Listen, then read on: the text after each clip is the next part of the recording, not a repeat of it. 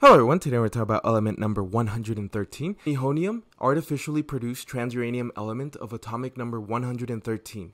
So in 2004, scientists at Riken Nishina Center for Accelerator-Based Science in Saitama, Japan, announced the production of one atom of element 113, which was formed when bismuth-209 was fused with zinc-70, creating Nihonium 113.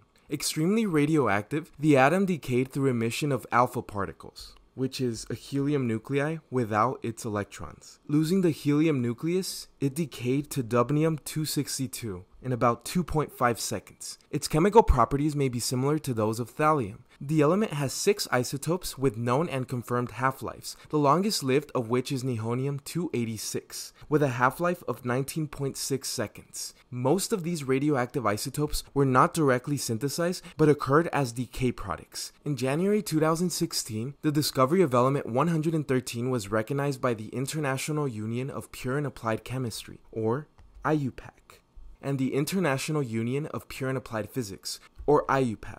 The discoverers named it Nihonium after the Japanese word for Japan. The name Nihonium was approved by IUPAC in November of 2016.